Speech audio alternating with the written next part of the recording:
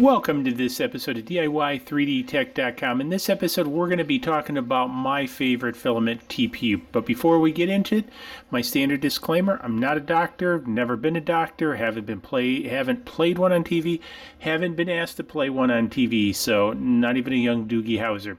So with that, I want to kind of get into it with this. So I'm going to start the recordings running up there. So you've seen ABS before, and you'll see the TPU up here. And one of the things I just really love the TPU filament because this stuff really sticks to itself, creates a quality product. Now it is a flexible filament. It does require, a zero clearance, extruder to drive through. But the results of this, have always amazed me. So again, my favorite right here. So in matter of fact, I even adapted the Wanhao. You can go back and look in a prior episode to actually specifically print this stuff. So really great stuff. I love working with it. But let's now talk a little bit about the air quality of it. So again, we ran through this with the standard just as we had done before. And again, I've developed an enclosure just like with the other one, so it's kind of a contained situation. And I think everybody by now, knows, my premise on this is, again, the release of particulate matter is the release of particulate matter. And it's not, how much it is at one individual printing, but it's how much over, continued usage. As I like to use sort of the cigarette scenario. One cigarette is going to kill you, but the habit will. So, and not that this is going to kill you or what have you, but again, I'm just sharing my premise. But the fact is you release 5 particles. 5 particles are going to be in the environment. You do it a second time, you're going to have 10 particles. The stuff just doesn't magically disappear. But with that, let's sort of get into this. So again, I was a little bit surprised, with TPU, but maybe not so. One of the things, as I've mentioned before in this, I find really kind of the stickier that the stuff is to itself, the less it seems to create particulate matter. And, I think that might just be a logical byproduct of the two sticking together, I guess. So, maybe somebody who knows a little bit more than me can comment. But as we see here, the particulates were actually lower than PLA, which I found very interesting. And again, I ran at a higher temperature, obviously, to print TPU than PLA, and these are the numbers I got. And obviously, between the 0.25 particulates and the 10 are pretty much the same. So you can see that these were all basically small. It was small particulate matter which was released by the TPU.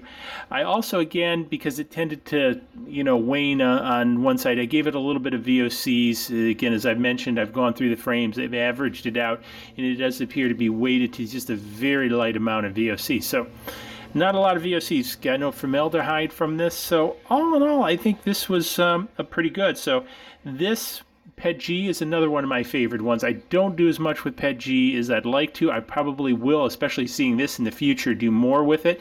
And again, as I covered out in the last video, I don't think that this is all-inclusive because, again, as Scottboy UK had brought up, this sensor can't detect everything, and that's sort of what I've been saying in this, and focusing really on the particulate information here. And again, the lower the particulate information, the happier I've been with it, or the more comfortable, I should say, I am in printing it. And again, ABS is still the heavy outlier in this whole thing, as you can kind of see, and I've done an overlay, obviously, here. So now, with this being said, we've covered really the gambit, and you can really see here, ABS and HIPS are, the two related plastics at the far end of the spectrum, which have potential risks. And then you start getting down into PETG, PLA, and TPU seem to be more benign. And again, this isn't a qualification of safety or anything like this. It's just simply what I observe. So, and again, I've talked a little bit, in the past video about the feedback from Gothboy UK about the sweet smell of HIPS being, polystyrene, especially polystyrene oxide, not a good thing.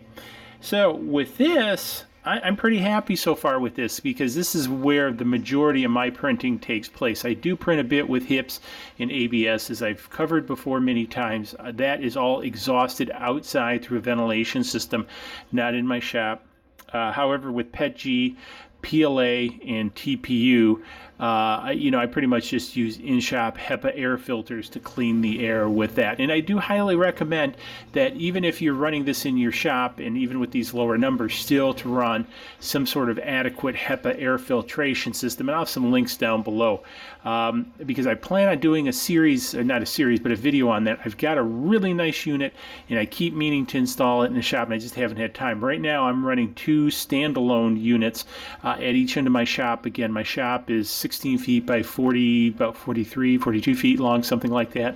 And I've got 2 larger floor units in here that I keep running on a continual basis to kind of keep the air clean. So anyways, hopefully you found this interesting. We have one more to go through, and that's going to be bridge nylon that we'll do a week from now. And then after that, I'm going to do sort of a summary, sort of my general thoughts.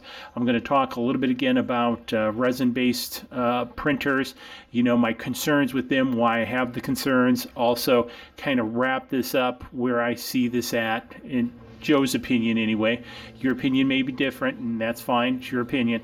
And we may do some, I've had a number of people write me about black PLA versus red PLA versus the strange PLA, and I might do a little bit more about that in the future. But as far as the series goes, I'm going to do nylon, then I'm going to do a summary, and then I'll probably give it a little bit of rest, and then maybe revisit some of those down the road, because I want to take this time that I've been using for this to really get into a couple of the other things. I know I've talked about doing the electrical monitoring and things like that, measuring, power usage, and I want to get to some of that too before it gets too old, because I did the unboxing of the power meter. I've actually got some new power meters, these Sonoff units, which some viewers talked me into getting. So I plan on wiring some of these up and experimenting with them too, as well as the other meter, to understand the power usage of 3D printers, maybe CNCs and a couple other things. So I think it's a neat endeavor. So anyways, give it a thumbs up if you found this interesting. Really like TPU. Numbers seem to be good. Not an endorsement of safety. We'll catch you in the next video where we talk about nylon. Don't forget Swag Shop up there. Subscribe's going to be over there.